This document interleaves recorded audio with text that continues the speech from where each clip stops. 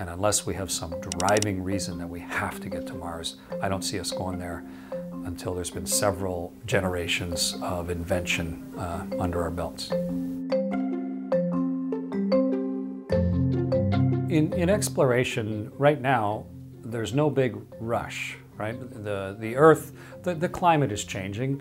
The climate always changes. Some parts are going to become more habitable. A lot of places where people live are going to become less habitable. There's that big shift happening on the Earth. But the Earth isn't becoming poisonous. There's not a big asteroid that we know about that's about to kill us all. So there's no great necessity for an exodus off the planet. So therefore, space exploration is not in a hurry. So no big rush. If we knew the Earth was being threatened, we know that it's hard to live on the moon. Mars is a much more desirable place, easier place for humans to live, but it is really hard to get to with the engines we have right now. It's maybe like when sailing ships were first being invented to be able to sail up and down the coast of Europe. And somebody's saying, maybe we could sail as far as Portugal to Morocco. Let's sail all the way across the entrance to Gibraltar, or maybe just down the coast of Africa a little bit, or maybe out to the Azores or the Canary Islands.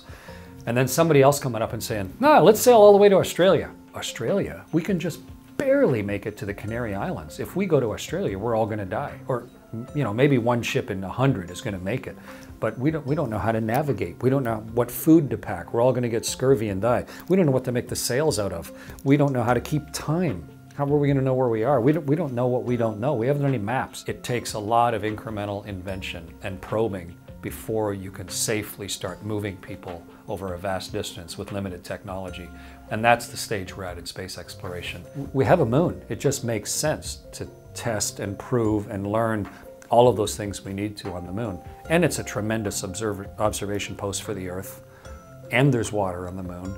And it's a place to look at the rest of the universe. If God had intended us to explore space, He would have given us a moon. And He did. So that's where we're going to go next. And then eventually we'll have invented enough things that, that we can safely point and go as far as Mars. But it's early yet.